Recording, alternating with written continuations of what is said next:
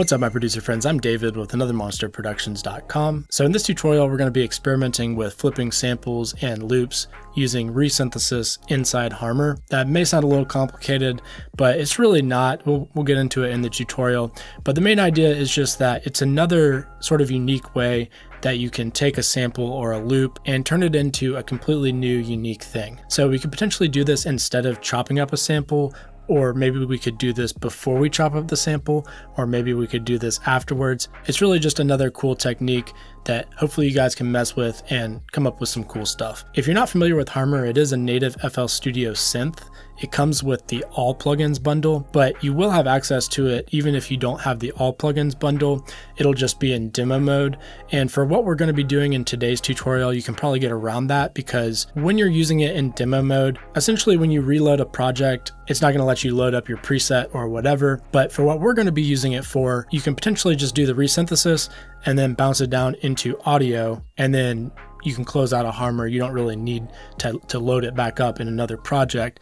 However, if you are going to be using Harmor, I would recommend that you purchase it. But without further ado, let's get straight into it. All right, so first things first, let's go ahead and go up here and we'll add Harmor. So this is what Harmor looks like. It is an additive synthesizer. Now make sure that you do go to a default preset. And once you've done that, go ahead and go into Image.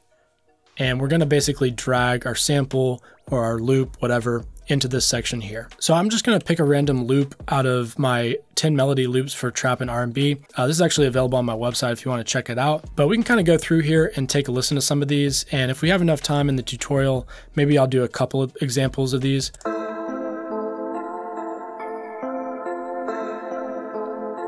And I actually like this loop a little bit.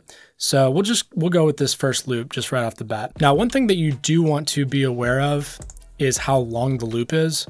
So you can drag it onto the playlist and just get an idea. So this loop is going to be 4 bars and it is at 140 BPM. Also, make sure whatever tempo your loop is at, set your project to that tempo. It's just going to make it easier while we're working on it. And then potentially we can change that later on if we need to. So we can see this is a 4-bar loop. I can go ahead and get rid of that. And now I can drag this over directly onto here. And now this is showing us the spectral imaging of this loop. So I could potentially hit different keys. And it's going to play different notes depending on what key I play. And within this interface here, we can actually get some pretty crazy stuff. So for example, I can play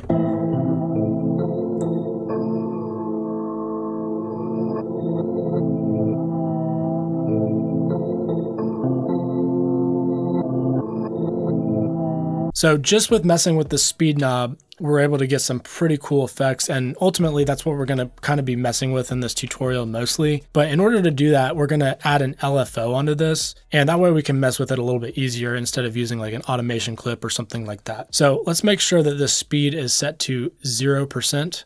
Over here on the smoothing, I'm going to go ahead and set this to 0 as well, 0 milliseconds. And then sharp over here, I want to turn this all the way down to 100% transients only. And that should hopefully help us preserve all the transients. We can potentially mess with these knobs later on if we want to. And then lastly, I want to right click on this time knob and I want to go down here to where it says type in value. Let's go ahead and click that. And we're going to put 0.5. So we can go ahead and click that. So that's going to snap that to the middle here. And now you can see this line in the middle. So when I click something, it's playing just that middle area. Kind of a metallic sort of robotic sound, which can potentially be kind of cool to experiment with. But the next thing that I want to do is go into my envelope section and I want to go up here to where it says volume. Let's go ahead and click that. Go down to image time offset, click that. And then where it says envelope, let's go ahead and go to LFO. Now I want to go ahead and enable this. I want to link it to the tempo, do global, and also make sure that this is enabled. This is going to snap it to the grid and it's just going to make it easier while we're working with it. So I want to kind of zoom out here, and on this line here, I want to go ahead and right click and drag this out. So this is going to be 1 bar, and I want to, as I drag it out, I want to kind of zoom out a little bit. So we got 1, 2, 3. So that's going to be 4 bars. So now if I go into my piano roll, I can go to C5 and I can go ahead and place that there, and we can actually take a listen to that. So it sounds pretty crazy because the LFO is just going up and down really fast. What I want to do is go ahead and set the LFO to essentially be the same thing as what we had initially, and then we can tweak it from there. So I'm going to move the speed down so that it's just essentially one cycle. I'm going to take the skew and put it all the way to the right. It'll make it a little bit easier to see what's going on. And then I can also move this. So this is not really on the grid where I want it to be. So let me see.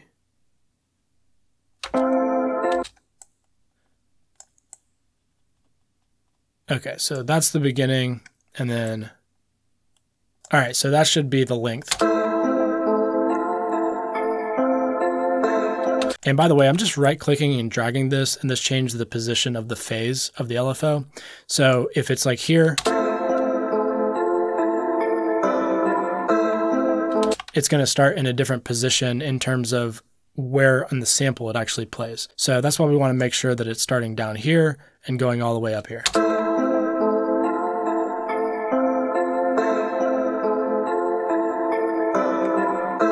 So that's essentially the same as our initial sample. And from here, we can start tweaking it a little bit. So for example, I could take the skew and go this way with it, and then it's basically going to reverse the sample.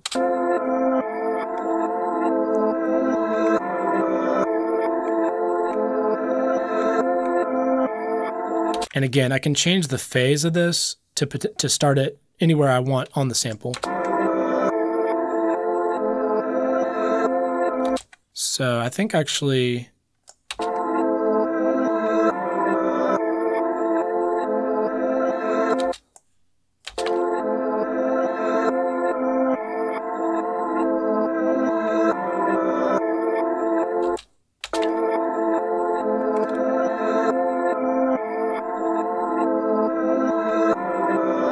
so that's kind of more similar to how it sounds in terms of basically taking the sample and just reversing it, but it sounds pretty much the same. So obviously there are other reverse plugins out there which may or may not give you the same flexibility of being able to change the phase like this, which is pretty handy in terms of knowing exactly where you want your loop or your sample to start playing. So another thing we can do here is we can mess with the speed. So I could speed this up or slow this down, and I could do this like this. Or, you know, I could potentially do it just by changing the tempo. So we could slow this down.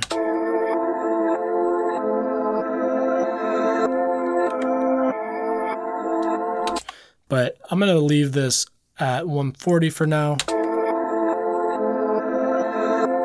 Let's try going actually up to 150.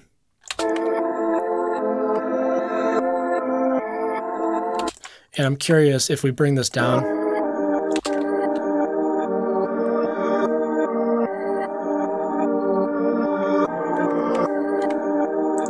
I think I like that a little bit better. We can also mess with the tension, which is going to either speed things up or slow things down. So this is another thing you can mess with to kind of create some weird effects. So I'll illustrate that. Let me kind of mess with this.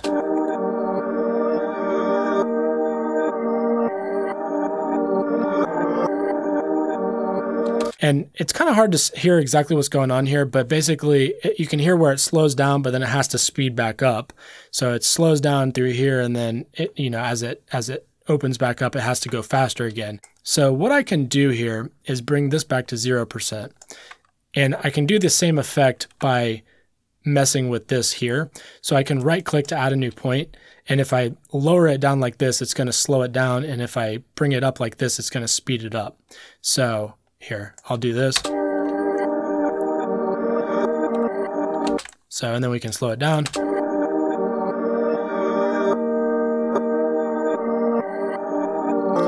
And then obviously it's speeding back up as it goes up there. So I can get pretty complex with some unique stuff here in terms of like, I don't know, here, let me just, for example, I'll bring this down and then add another point here. And we'll try like this. Here, let me do this the opposite way.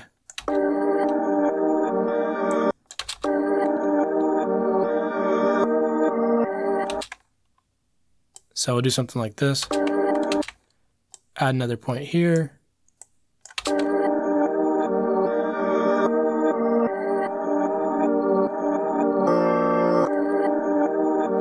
So that one there is kind of weird.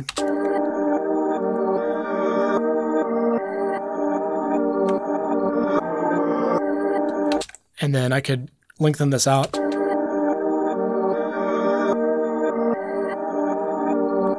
So, but again, it's got to come down. If I wanted to not have it come down like that, I'd add that point there. And then if I wanted that to be like, you know, full on out, obviously that sounds way too robotic.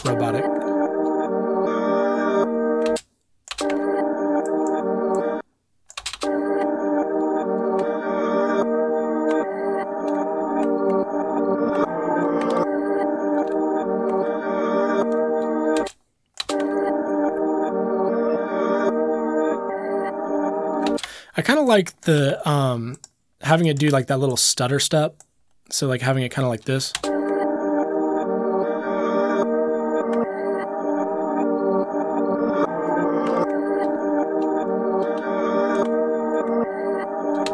And then again, we can try, you know, bringing it up.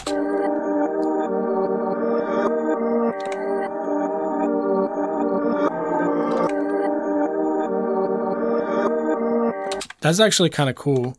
Let me try adding this here.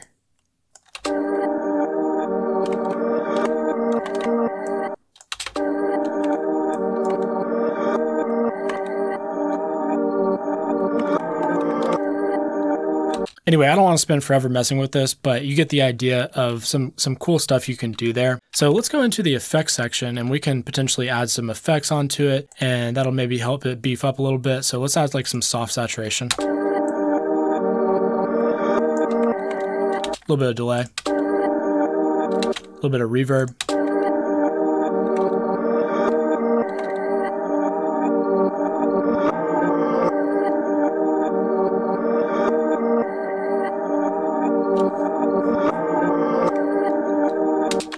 We could try adding some chorus here.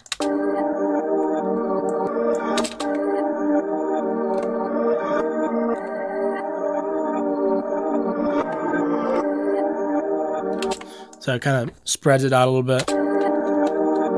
Not sure if I like the chorus on this one particularly. Now we can go back into our image setting. We can mess with some of these other knobs that we've messed with previously.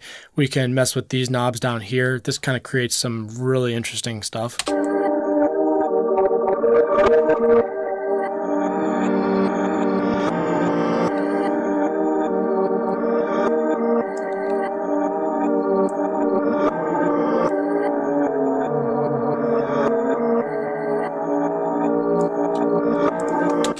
The cool thing about using Harmor for resynthesis is we still have the ability to use any features within the synth to still kind of, you know, tweak the sound even further. So for example, this harmonizer here, you can get kind of some cool, unique sounds out of this. So let's mess with that.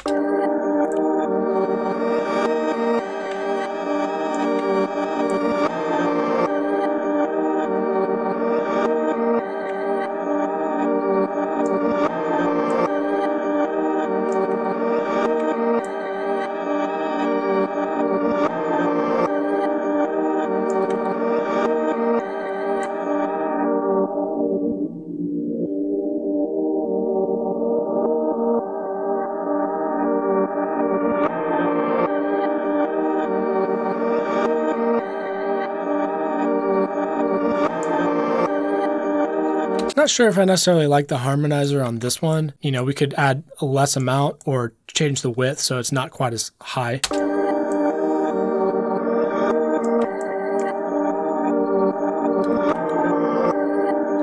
Could also potentially add a little bit of vibrato on this, so that might be interesting.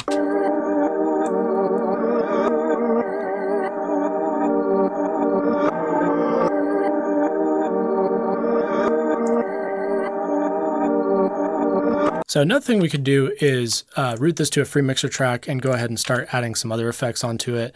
For example, we could try gross beat.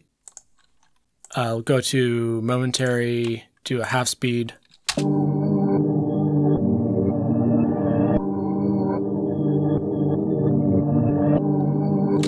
Now, one cool thing that you can do with gross beat is you can bring it down to about 25%. and it'll have just a little bit of that low end, but it'll also keep the highs too. So it'll kind of just beef up the sound.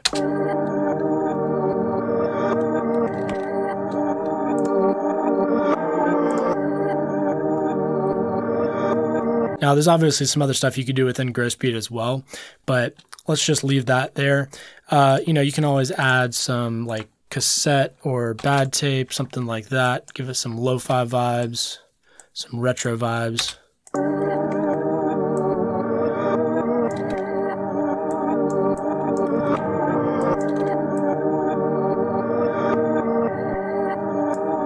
All right, and then now we can just basically bounce this out. So let's just bounce it down. Quick render as audio clip. Now make sure when you're rendering as audio clip that you do have it rendered as a WAV file. It'll just be better quality that way. And I can drag this back on. And now we can take this loop and potentially chop it up even more. I actually did a video on how to chop loops in FL Studio using SliceX a while ago. So I'll be sure to have something pop up on the screen now if you guys want to check out that video. And I'll be sure to leave a link in the description as well. But one thing that I like to do if I'm not using SliceX is I'll just basically chop this up into 4 segments, seeing as how that's kind of what we did anyway. And then I can kind of pick and choose what I like. So let's go ahead and go to song mode.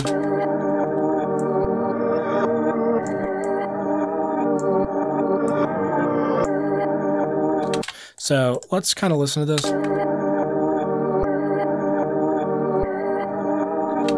Let's try this one.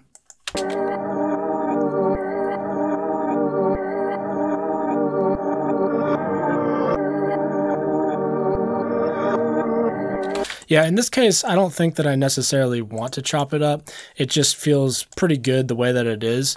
But let's go ahead and make a beat out of this just for kicks.